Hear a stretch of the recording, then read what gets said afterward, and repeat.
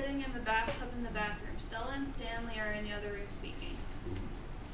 What's all this for? It's Blanche's birthday, honey buns. Is she here? Yeah, she's taking another bath, of course. Really? Don't you think she'd be a prune by now? Oh, hush up. No, Stella. Why don't you just fetch your majesty her cokes? Sit down. We need to talk. Sit down, woman. I got the dope on your sister. Not this again. You know we grew up differently than you. You won't understand. So I've been told. So what's the dirt now? Your sister's been lying to us.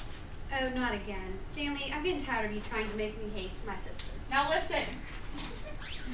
This better be good. I've heard your sister has been quite the star in Laurel, but not in a good way.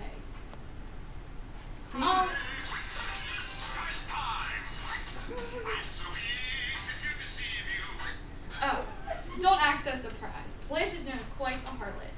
Stanley, have you gone mad again? No, she's having relations with one of her younger students.